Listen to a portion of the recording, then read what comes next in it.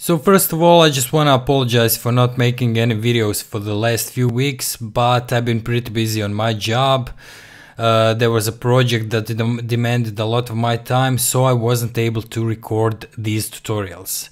But that project is currently winding down and I have a bit more time, so I expect at least one video a week for the next few weeks, and then I get back to my usual schedule of 3 or 4 videos a week. In this video we are going to be talking about repeater fields for October CMS. The repeater field is actually a set of fields that you can repeat throughout your model. So the obvious way that we could use them in our case, since we're dealing with movies, is actors. So the movie would have many actors, and those actors would have a name, last name, age, date of birth, and so on. So let's create that. We are going to go to our builder plugin, go to your movie or whatever plugin you're working on, and first of all we are going to go to our database and create a new field, and I'm going to add a new column and call it actors. Okay, it's going to be type of, let's say, text, but it doesn't matter, and it's going to be nullable, so you don't have to fill it out, and let's just save this. Okay, save and apply, and we got a new column in our database. Next thing, we go to models, go to fields for our movies, and then we add new field and use a widget called repeater. Click on it, and I'm going to call that field actors. Of course, the label is also going to be actors. Okay, and as you can see, you can add more fields to the repeater field. So I'm going to add one more field. It's going to be text, and it's going to be called actor name. Okay. And let's add one more field, and I'm going to call this one actor age. Okay, now that we have this, we just save it. Then we will go to movies, go to inception,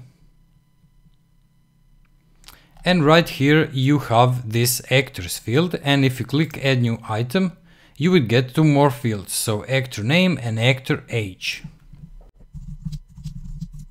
And let's add just one more.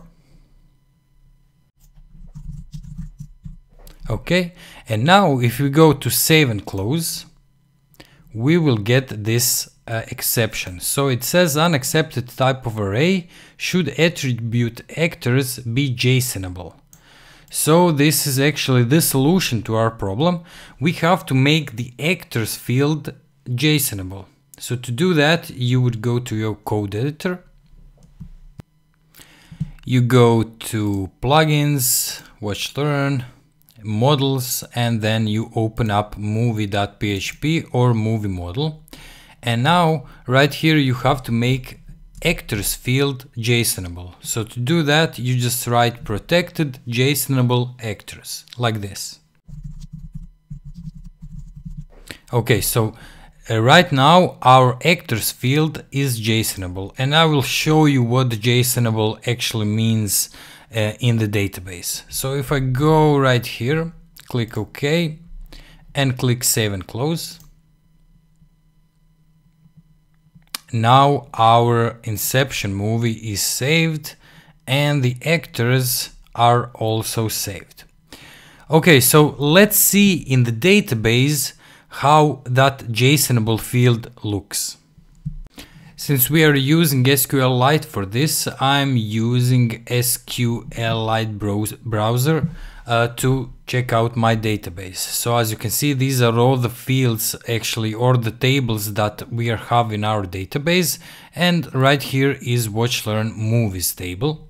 So if we go to browse the data and choose watch learn movies, you can see right here Inception, the slug is Inception, and then you can see this actors field, and as you can see it looks like this. So this is kind of an object with an object inside it, and you have actor's name, Leonardo DiCaprio, actor's age, and so on. And you have number 2, you have actor name Ellen Page and actor age 33.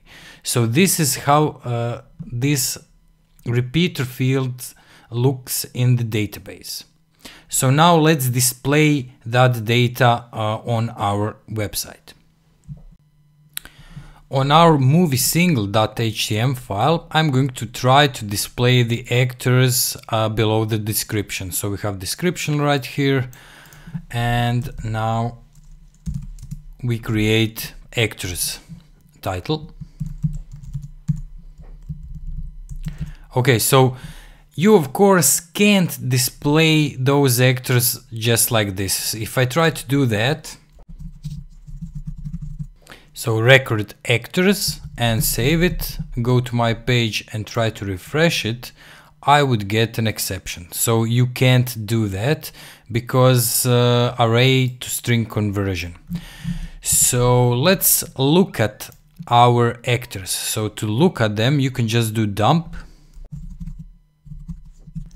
and see what that field actually looks like. So as you can see, our fields are actually array with 2 fields in it, so actor name and actor age. So to display them, you would just have to iterate them through for each loop. So to do that, we just do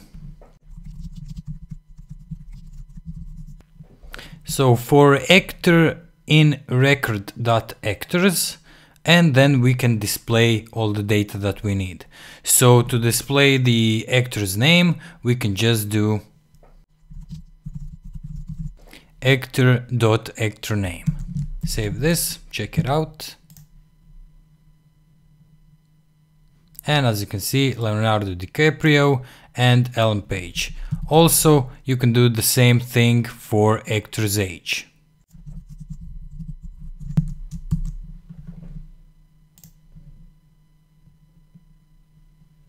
And now you have Leonardo DiCaprio 40 and Ellen Page 33. Of course, you can put that in some UL tag with LI tags in it and then display them one below the other if you want. Okay, so this is the way that you would use repeater fields in October CMS. Of course, this is not the best way to approach the actors issue. What would be better if we had, let's say, a database of actors that we can attach to our movie. I hope that we are going to be getting to that in the next few episodes. So creating actors as a separate entity or separate model and then attaching them to our movie, kind of like genres, but with a different type of widget. So for genres we had, I'm sorry, checkboxes.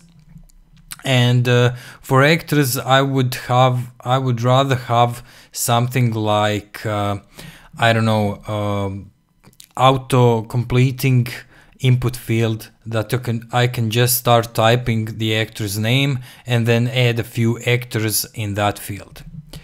So I hope that we are going to be able to do that during this series. Okay, so this is it for this episode. Thank you for watching. Please follow me on Facebook or Twitter if you want. If you like this video, please like it. If you like the content I put out, please subscribe to the channel. And I'll see you in the next episode.